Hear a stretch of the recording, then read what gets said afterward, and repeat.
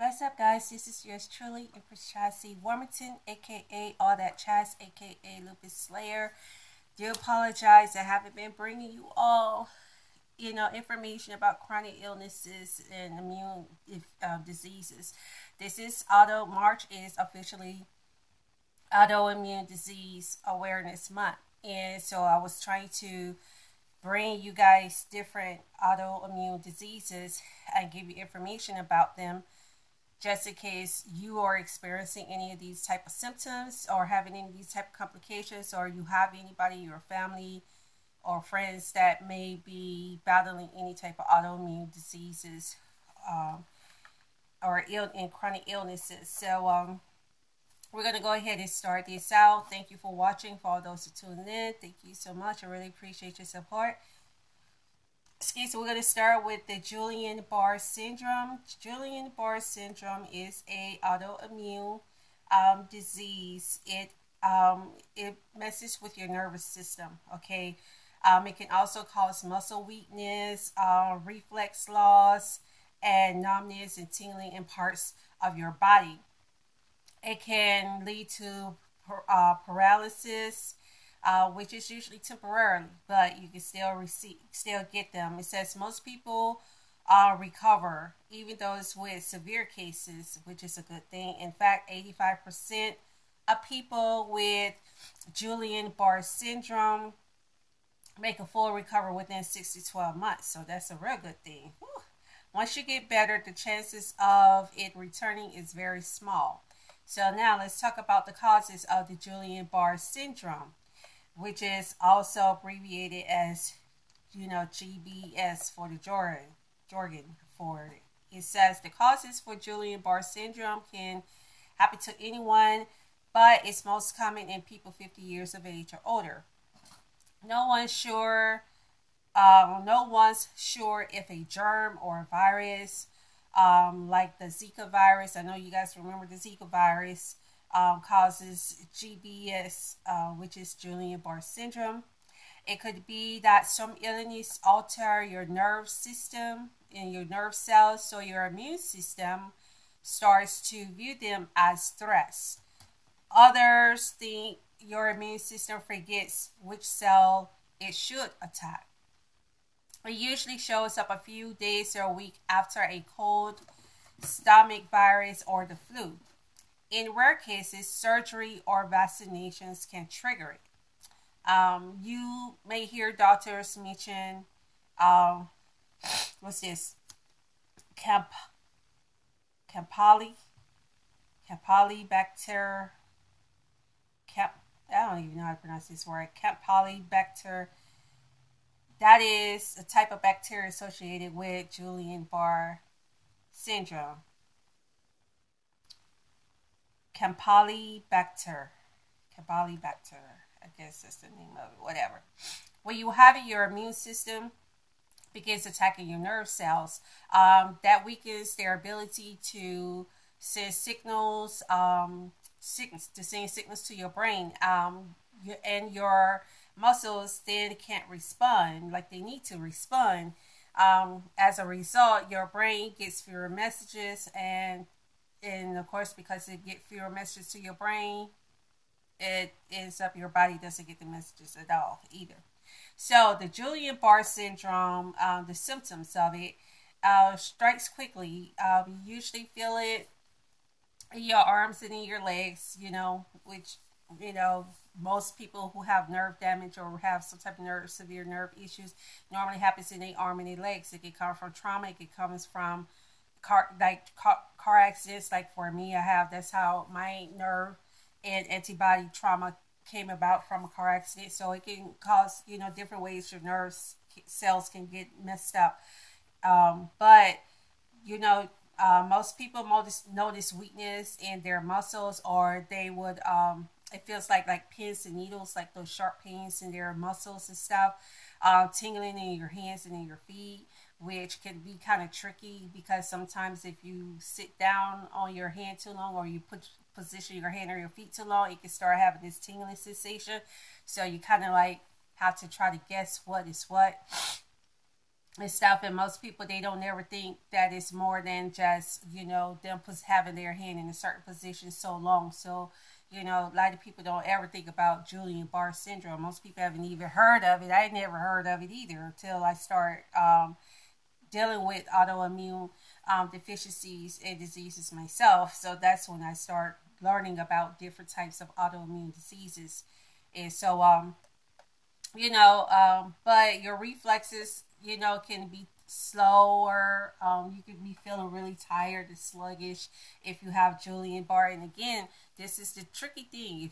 If you with mostly every autoimmune disease, a chronic illness, or chronic diseases, they have a lot of the very same similar basic symptoms. Most of their basic symptoms are weakness, fatigueness, having issues holding things, stumbling, staggering, having problems with their continuity, having problems with um, balance and stuff like that, So it can be really tricky when it comes to autoimmune diseases to pinpoint a lot of times which one it is. That's why it takes a series of tests, and it can be a long process depending on what's going on in your body and how your body is or is not responding to certain medications that may be given to you for autoimmune diseases, okay, or to treat your symptoms so that they can find out exactly what type of autoimmune disease that you have. But if those symptoms get worse, as always, you should dial 911. That's a given. But those are particularly the symptoms of Guillain-Barré syndrome. It doesn't seem significant because, like, to be honest, but that's just a common symptoms. Those are common symptoms people get from working. Even just an 8-hour shift, or if they go to school and they work, or if they just have, a sensitive immune system or whatever. They can experience weakness. They can experience dizziness. They can experience tingling. So, again, some of these same symptoms that this Guillain-Barré syndrome possesses is similar symptoms that a lot of people have in general. And experience, I'm sorry, allergies, guys. I'm so sorry. But, your treatment, you go to your doctor have diagnosed you with Guillain-Barré syndrome. You will start, getting like spinal tap. The doctor will insert a needle into your lower back, and take small amount of spinal fluid out so that they can check the protein level, because a lot of times too that if you have low protein or you have too much protein in your body, it can cause problems. And I know for me, I used to have too much protein in my body at one point in time, and that was weird because I didn't understand how I had too much protein in my body, but I used to have that at one point in time. But those are some things that that's information pretty much about Guillain-Barré syndrome. Doesn't seem very severe, significant compared to many of the other autoimmune diseases that are out there. There's over 100 different types of autoimmune diseases, and every year there's a different kind that seems to pop up. So, whatever. Now, what we're going to talk about now is chronic inflammatory demyelinating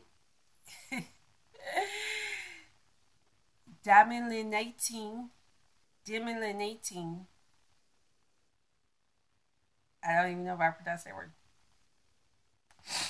Let's do this. Because I want you all to make sure. I told you I don't be pronouncing these words because they be just having these words. I'm like, what the hell does that mean? Like, how do you even pronounce it? How do you begin to even fix your mouth to pronounce words like that? So let's see. Okay, we're finna. Let's go. Here we go. Demyelinate. Okay, there we go. Demyelinating polar.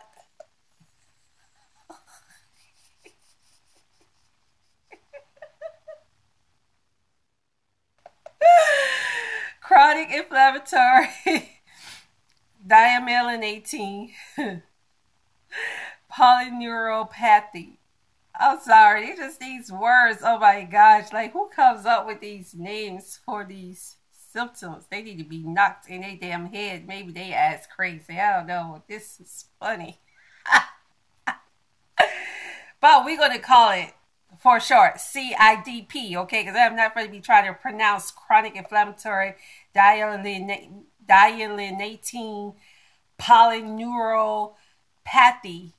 I'm not going to have to say that. I'm not saying all of that. It just sounds, I don't know, there's too much in my mouth. It just feels like blockage in my mouth. I don't like that, okay? I don't like stuff blocking my mouth.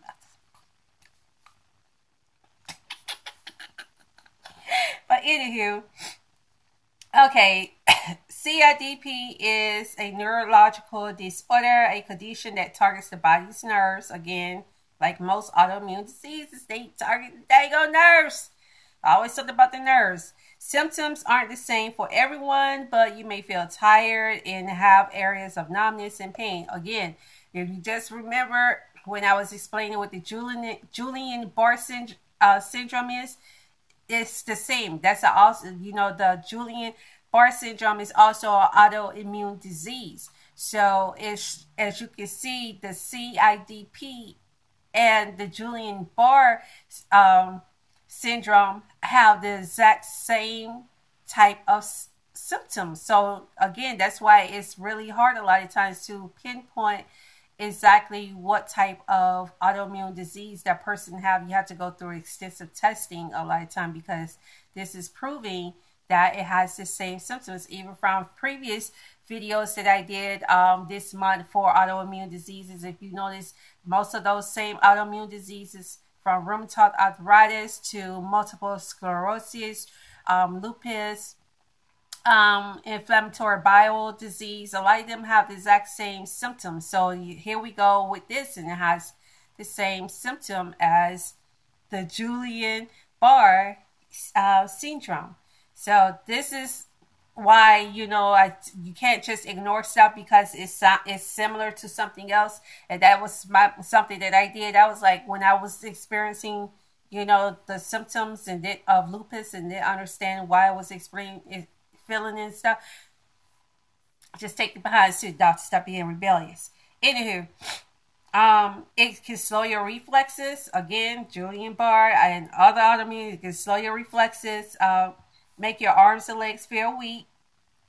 You may have symptoms for at least 8 weeks for the CIDP to be considered the cause. Okay, most people need treatments, and the sooner you begin it, the better chance of your complete recovery. Sometimes symptoms go away for a long time and then come back later. Autoimmune diseases are like that. Chronic illnesses are like that. The symptoms, they can go away for long periods of time and then they can come back and put you on your back, literally.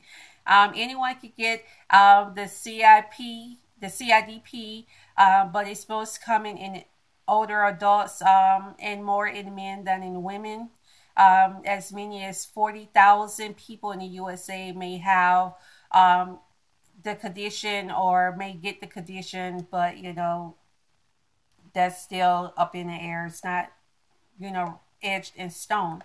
So let's see what causes it. What causes the chronic inflammatory dylaminating polyneuropathy condition? Experts aren't sure why people get it. Go figure, right? They don't know what is. They do know that it is caused by the inflammation of your nerves and nerve roots, but they don't know what causes it to do that. The swelling can destroy the protective covering around the nerves, known as myelin. Myelin.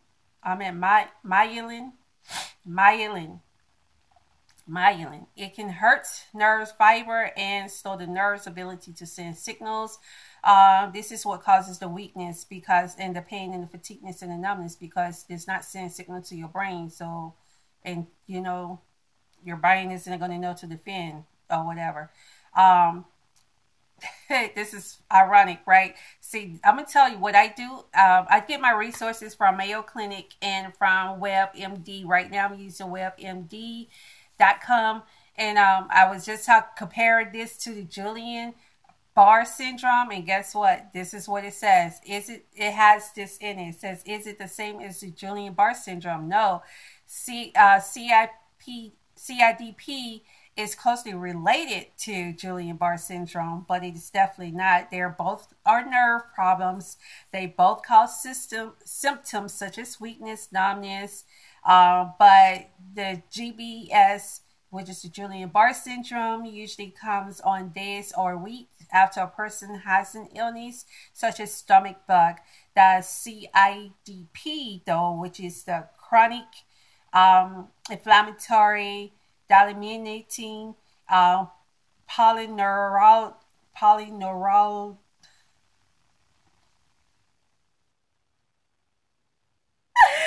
polyneuropathy para whatever. Y'all know what I'm saying.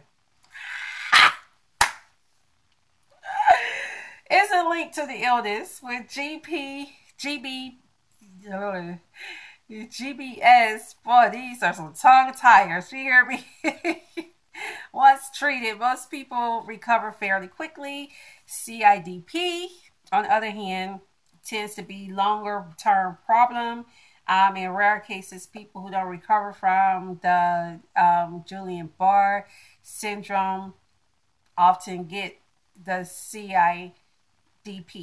So, how's it diagnosed? There's no test to necessarily diagnose the CIDP. Instead, your doctor will ask questions about your symptoms, start to how you feel, and do a physical examination and all of that stuff. Give you tests, check your antibodies and all that, check your nerve cells and stuff. They put the dye in you, ink dye into your body, and they check your nerve cells out to see what's going on with you. But is it could it that's just pretty much it in a nutshell. What this CIDP is. Now it can also have other related issues or treatments. Let me go up here and it just shows the different types of treatments. I'm not going to try to pronounce hardly any of that stuff other than the stem cell transplant, the immunotherapy, the plasma exchange (PE), the intravenous immunoglobulin, globulin, whatever that is, and the what's this? Steroids, something, corticosteroids, whatever. Honey, I'm not no doctor. I'm not trying to be pronouncing all these damn words. I ain't doing it. But anyway, that's what pretty much chronic inflammatory demyelinating polyneuropathy disease is. So, just again to reiterate, with autoimmune diseases, they a lot of them have a lot of the same symptoms, and they have symptoms that are things that people mostly commonly get from working. If you work and you get tired, and so you may feel weak, you may feel a little numbness, you may feel exhausted, you may have these kind of problems. You may stagger because when you're tired, your body's exhausted. You can stagger, you can have balance issues. So a lot of times it's so easy to just ignore because you don't think it is. But when you're when you are obsessively tired and exhausted, and even if you have anemia, because a lot of times people be like, oh, it's just the anemia. Oh, I do have, vitamin D deficiency and stuff. It could be something much different, much more in depth with that, because, and I'm just going to throw this in here right quick. When I know one of the things with a lot of the previous doctors that I had is they would just look at the fact that I, have anemia. They looked at the fact that I, had the tendency to have potassium and magnesium deficiencies and vitamin D deficiency. So anytime I would go to the doctors, they wouldn't really look up, really run tests on me and stuff, even when I was specifically request, because I'm just like, no, it's something more. I can't explain it. I said, I know I might not be a doctor or, a surgeon, and this isn't my profession. I said, but I know my body. And I'm like, this is my body. And I'm just letting you know that there's something more going on with my body. And a lot of times what I have found out, there's a lot of doctors that do not want to hear you out. They like to ignore you. They like to tell you that it's in your head, that you're just overthinking, because it's like less work for them to do. They don't want to have to run the tests, and they don't want to have to do certain things. But that's why, like, I don't be afraid to change doctors, because for me, I changed my PCPs 3 different times. And on the third time, for me, that third time was a charm. Third time was a charm for me. My PCP, she looked over my records. She looked over things that was done. She looked over my previous lab work. She looked over everything.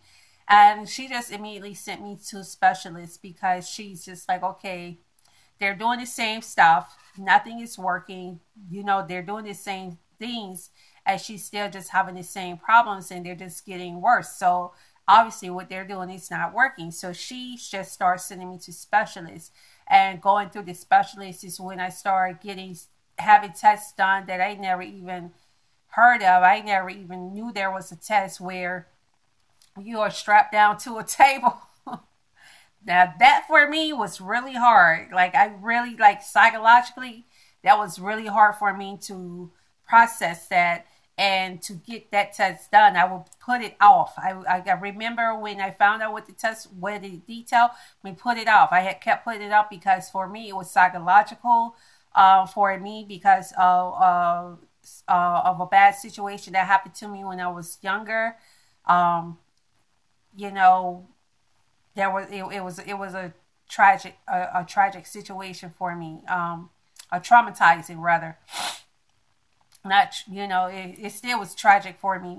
I feel like it was tragic for me, but it was very traumatizing for me. So I was really nervous about being strapped to a table. That I didn't want to do.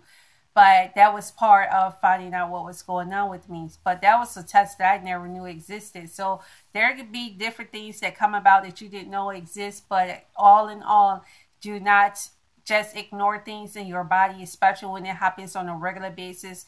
Try to keep a log. I know it's easier said than done, because even me, even though I have a log, it still be challenging for me. Let me see if I can show you all this log that I have in my clipboard. Where's my clipboard? Where's my clipboard?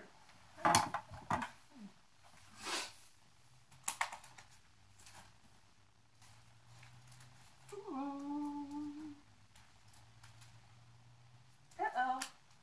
Oh, okay.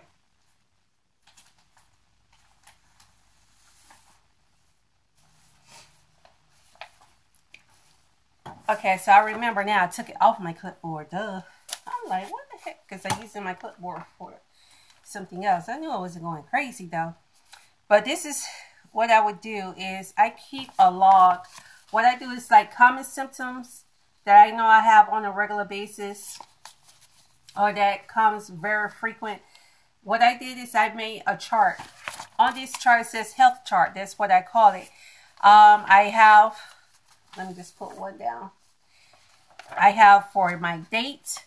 Then I have different types of symptoms. Like right here, it says any lupus symptoms flared up, any vasovagal syncope symptoms flared up, any rheumatoid arthritis symptoms flared up, migraine, nosebleed, vomiting, regurgitating, when I eat or when I do not eat, back, neck, arm, foot pain, swelling, breathing issues, night sweat, weakness, loss of strength when after eating, took all meds, sleepwalking, insomnia, spasms,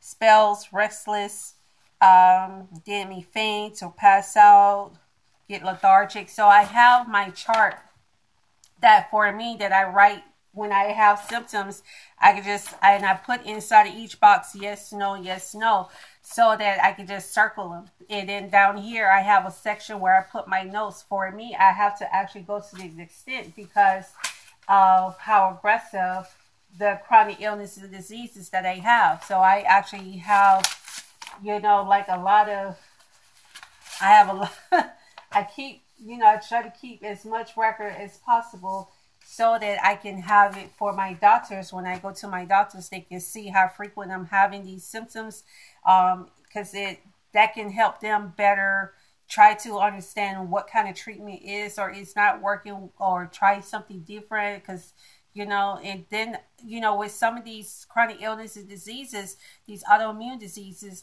you can get treatment. You can be self-medicating yourself just by changing your diet. I saw, well, one of my friend's colleagues, she actually changed her diet up where she's not doing any kind of um, flour, like cake flour, bread flour, no sugars. She's changed her diet up, and I'm gonna tell you, it is hard to do that when you're not used to it. Even when your life is at stake, it's your health and your life is literally at stake.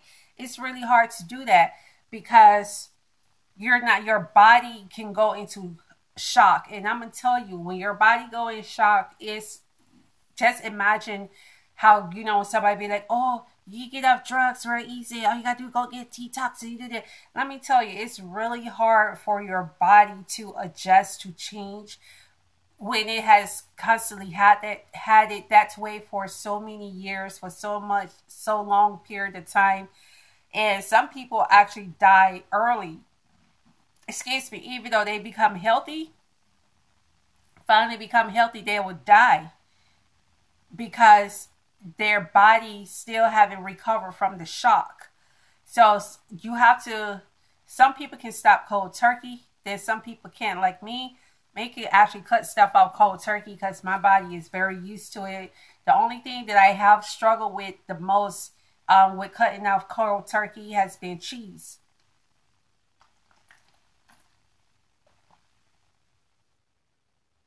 Cheese and coffee have been the only two things that I really have struggled with the most, cutting, when to cut cold turkey, because I don't just crave it. Like, my body doesn't just feed it. I really get, I have like, my body would shut down. I would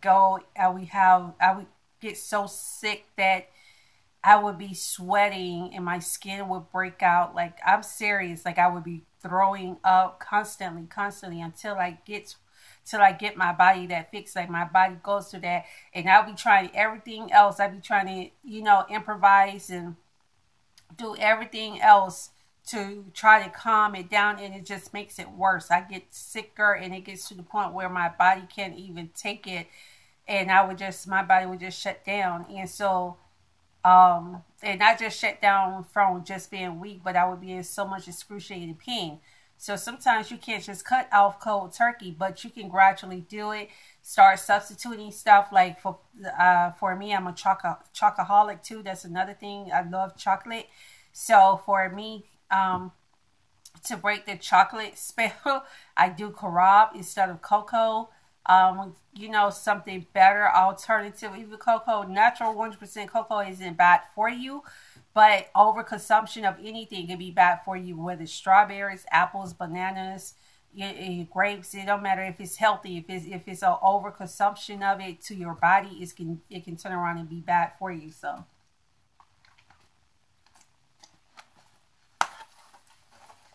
balance and moderation is key. Okay, so now we're going to go to psoriasis, which is also an immune disease. Psoriasis is a chronic skin condition caused by overactive immune system. Symptoms include flaking, inflammation, and thick white, silvery, red patches of skin. Psoriasis treatments include steroid creams, occlusions, light therapy, and oral medications such as biologics.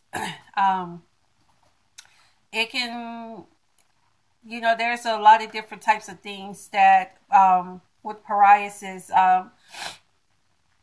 you could get them through genetics, or you could get it through, excuse me, sometimes swimming in lakes or oceans. Certain sometimes seawater and ocean waters doesn't mellow out good with people. Everybody can't swim in the ocean. Everybody can't swim in the sea or swim in the lake, swim in the river, because there's different types of agents in microscopic bacteria, germs in those particular waters. That's why, like, if you swim in open lakes, oceans, rivers, seas, you really open yourself up to parasites. And a lot of people don't realize that, because you got to understand those a lot of bacteria and parasites and viruses lives in those type of water beds, so bodies of water. So when you put yourself in those waters, you got to make sure you have a very strong immune system. Even when you have a very strong immune system, you can still become prey to and victim to bacteria and parasites and things like that that are in those waters. So different things can cause, psoriasis and cause you to have them. And of course, the symptoms are very easy to identify. Your skin start peeling, your skin start getting serious and stuff. You start getting a lot of patches on your skin. And another thing with chronic illnesses, as you can all see with my skin, anybody see my skin before, and before the lupus started getting really aggressive? Y'all know my skin was never like this, but it started getting more aggressive. My skin started really breaking out. I started really having a lot of problems. I started getting the steroid medication, started putting a lot of weight on me and stuff. So my skin has started breaking out a whole lot. Now this right here, though, that came from a burn. That's not it. I was eating a patty, a veggie patty, and it just came out, and I don't know what I was thinking about, because I knew it just came out, and they told me, because I seen when it just came out, and me being greedy, because I wanted it so bad, I just bit into it real. I mean, like, not like a big bite, because I knew the feeling was very hot, but very little, and then some of it, because they hadn't, had the time to settle a little bit, it was still loose, so it just fell out and it burned. But all of this right here, all of this skin breakage and stuff, that's from autoimmune disease issues. That's from the lupus. The lupus also, because just because there's 5 different types of lupus. Just because you have one type doesn't mean you can't have more than one. To me, I have multiple types of lupus. I have the skin, and I also have the most aggressive and deadly kind, which is the lupus SLE. But psoriasis, I'm glad I don't have the psoriasis, but the lupus, if skin condition, is a lot like psoriasis. So that's why you definitely need to know the difference, because there's different types of treatments, a very lot of similar treatments, but the lupus is way worse. Skin lupus disease is way worse than the psoriasis. The psoriasis, actually, one of my nephews, he actually was dealing with that, but he started, was getting treatment on a regular basis, and now he doesn't have it anymore. His skin has been completely cured. He's been completely cured from it altogether. So you have to know, you go to the doctor, make sure you deal with specialists who are very proficient, who are patient, who doesn't mind explaining things to you, because that's going to help you, get cured. But these are the 3 chronic autoimmune diseases that I wanted to cover today, which is the Guillain-Barré syndrome, the chronic inflammatory dami. Okay, here we go. Demyelinating. What's this? Okay, so the chronic inflammatory demyelinating what's this? Polyneuropathy. That's one, and then the psoriasis. So these are the 3 that I wanted to talk to you all about But that's pretty much those in a nutshell. Those are, there's not too much details as far as like needed necessary details about those because they're not as aggressive or as deadly as other ones. But you still want to make sure that you get yourself checked out. And again, it's easy for us to push stuff off because when we're normally used to dealing with tiredness, exhaustion, and having issues from working because we're tired and stuff, we don't ever think it's more than that. But if you start noticing certain change, like you start feeling nauseated, all of a sudden start feeling lightheaded, all of a sudden start feeling, even if it's just for a short period of time, start feeling kind of short of breath, anything that's that's all the ordinary, but at the same time, that's ordinary, but at the same time, unusual. Like you see, like it's more aggressive or it's more frequent, or or just feel something different with it. Go to the doctor because you could be battling an autoimmune disease. There's over 100 different types. And normally, if you have a mild type of autoimmune disease, if it goes untreated, it normally develops into a more aggressive and more deadly form of autoimmune disease. So you want to make sure that you get checked out, okay? But thank you all for watching, for listening to me. Please make sure you click on the link and sign my petition. It only takes about 10 seconds. You don't have to donate any monies or anything. That's up to you solely, because I don't know why change.org automatically do that.